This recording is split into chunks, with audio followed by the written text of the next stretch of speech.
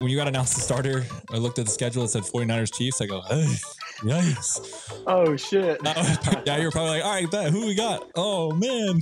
You know, there's two ways to look at it, especially like with how our season's gone and stuff. It's like, oh, shit, we're playing the 49ers and the Chiefs. On the flip side, oh, shit, we're playing the 49ers and the Chiefs. You know what I mean? And it's like, what a great opportunity for me, at least, I get my first two starts against teams that very well could both be in the Super Bowl playing against one another. I've looked at it like, not that like the negative way. I've looked at it like, what a great opportunity. We have nothing to lose at this point. We got to lay it all out there and, see what we can shake on Saturday. But yeah, I mean, it's pretty cool. You get to play football for a living. You get to do it against the best people to play. So I think it couldn't be better.